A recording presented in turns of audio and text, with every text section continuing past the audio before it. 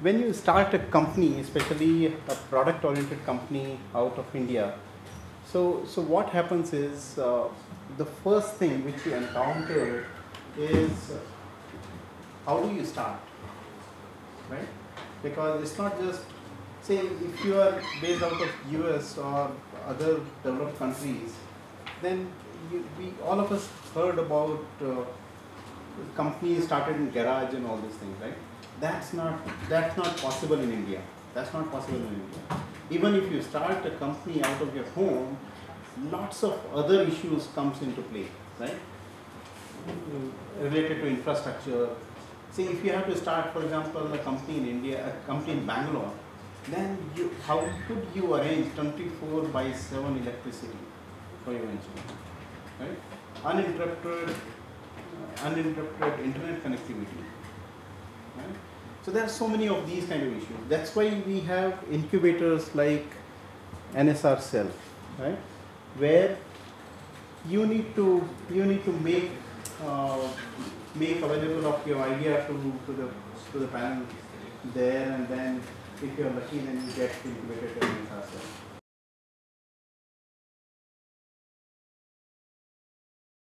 How many of you have seen this Bollywood movie called as Chak De India? Okay, many of you have seen. So in this movie, what happens? This person, the Shah Rukh Khan, actually he got bunch of these players in women's cricket for India, right? And then he has to now make sure that all these girls play as a team, leave their ego, and need to contribute at a place where it matters the most for the team, right, to win the World Cup in hockey. Similarly, when you start venture, there are so many of these kind of things happen. And there is very famous dialogue from Shah Rukh Khan in that. That dialogue says that in a team, only one gunda can be there, right? So one rowdy can be there.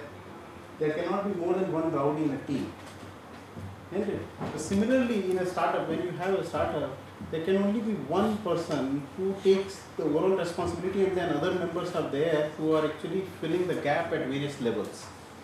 So then, the building a team, finding those people who can play effective role in those specific locations, specific places, becomes so very important, right?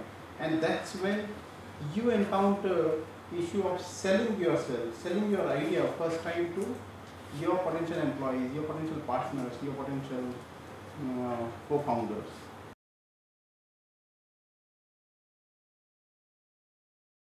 So the very first thing, when you leave your job, the major difference you would encounter is when you leave your job and start your own venture is you must have managed your teams when you're working for somebody else, right? But the moment you leave your job and start your own venture, first thing you need to manage is you need to manage your own finances. You need to now forget about managing a team, but you need to manage many more other things which are equally important, right? People would earlier used to go and complain to facility about the infrastructure which you are getting in the company. Now people will come to you and they will say that there is no toilet paper available.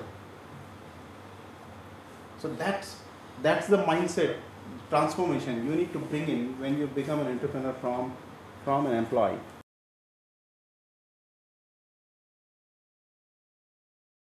And you need to effectively utilize whatever network you have along with you, right? So network in the sense, your network could be immediate network which you have built around you while doing jobs in different companies. That is one place.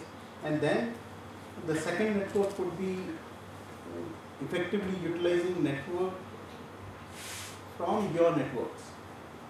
So somebody who is in your network and then somebody else is there in their network, and then you need to effectively utilize those networks. So that becomes extremely important.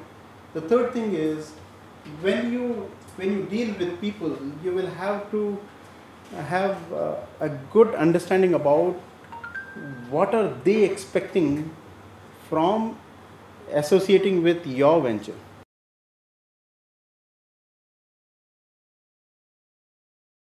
Whatever relationship, small or big, we are entering into, we need to have written proof of that relationship. There is no point in having a verbal relationship at any level, even though you are working on a very small demo.